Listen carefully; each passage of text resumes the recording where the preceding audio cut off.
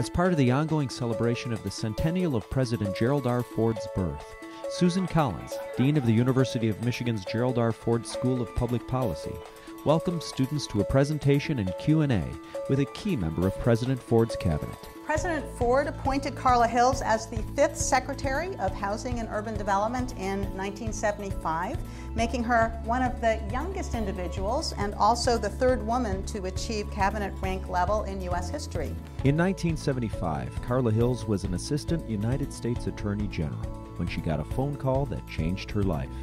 One Saturday, I got a call from the White House asking if I would come down and speak to the President. And when I got there, he said to me, "I'd like you to go over and be my Secretary of Housing." And I said, "Mr. President, I'm not an urbanologist. I'm a lawyer." He said, "I need a manager." Ford tasked Hills with making HUD less bureaucratic and more effective in helping communities address problems on the ground. They knew better than Washington what their community needed. While Hills worked to remake HUD, President Ford signed into law fast-track legislation to streamline the negotiation and approval of trade agreements. For Hills, the fast-track legislation may be the most enduring of all Ford's achievements. And President Ford recognized that it was impossible to conclude a significant trade agreement if 535 members of Congress could amend it. Fast track is a compact between the President and the legislative branches that enables our government to negotiate and approve trade agreements.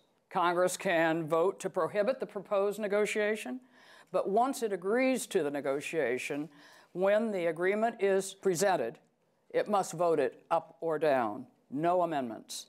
And for the next quarter century, our nation has used fast-track procedures successfully to negotiate lower tariffs and to remove barriers to our products around the world, and the results have been spectacular. Hills later benefited from Fast Track as the lead negotiator on NAFTA and the U.S. Trade Representative under George H.W. Bush.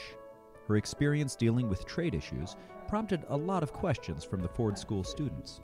My question for you is, how can we make sure that the American people have a voice in these trade agreements that will directly affect their lives? Trade is a bad 5-letter word to some elements of our society. So this is an educational effort, and universities, you, when you graduate, go out and sell it. It is true that, NAFTA is like the big dilemma for Mexico. We multiply by 6 our exports, our international commerce triple, but we haven't reached prosperity. My question to you is there necessary NAFTA too? NAFTA definitely helped Mexico. The middle class has grown. Immigration is flat. I enjoyed thoroughly the community discussion. It was a wonderful experience for me, and I hope that they got just something trifling out of it on the other side. I think that the legacy that President Ford left and that this school stands on as a platform is just extraordinarily valuable.